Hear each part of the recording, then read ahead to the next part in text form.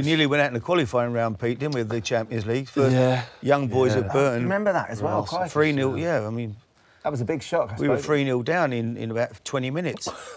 What were you thinking then, Harry? Played on the plastic pitch. Yeah. And we've worked that hard the whole season, you know, to get to the Champions League, and we're thinking we're going to lose here to young boys. I know.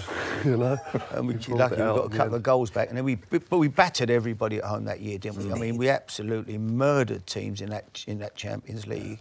Whoever came, you know, we scored goals. But what was it though, Harry? Because like you say, it was the first time Spurs had been there, and we've watched City struggle over the last few seasons with all their riches, and there's this Spurs team that was just playing with this sort of sense of I don't know what it was, ambition that was just extraordinary. Yeah, no, we attacked everybody. It just, we came unstuck. We had this silly centre forward. We went to Real Madrid, and after about 10 minutes, he decided to get sent off. And it's not easy going to play Real Madrid with 10 men away from home.